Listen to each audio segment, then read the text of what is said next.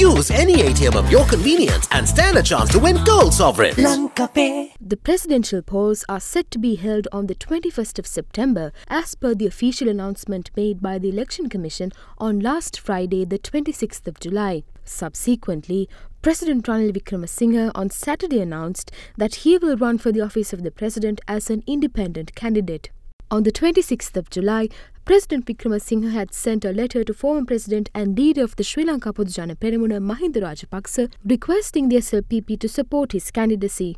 At the moment, one faction within the SLPP is firm in its resolve to support Ranil Wickremesinghe, while the other is of the conviction that the SLPP must field its own candidate at the presidential polls. Against this backdrop, the SLPP's Politburo convened at the SLPP leader Mahinda Rajapaksa's official residence in Vijayarama at 4 p.m. today to discuss matters pertaining to the party's presidential candidate. Following a 2-hour-long discussion, the party's Politburo decided to field its own candidate for the presidential polls.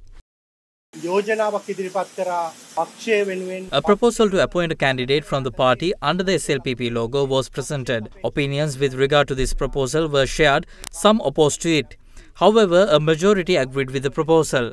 We took a vote and a majority of votes were in favour of this proposal. Apart from this, it was also proposed to take disciplinary actions against those working against this decision as well as against those who name themselves as candidate without the party's approval.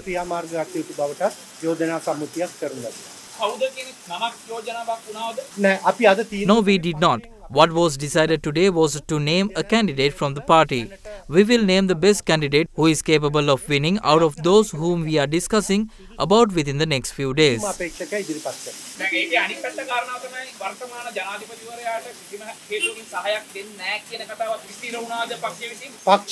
The party decided to name a candidate from within the party. When a candidate is appointed from the party, there is no possibility of supporting the present president. We supported the present President Ranil Wickremesinghe since he was appointed in 2022 up until today. We supported him until he placed bonds under his name as an independent candidate. Thereafter today, the party's Politburo presented a proposal to name a candidate from the SLPP under the SLPP logo. No names were mentioned during the meeting.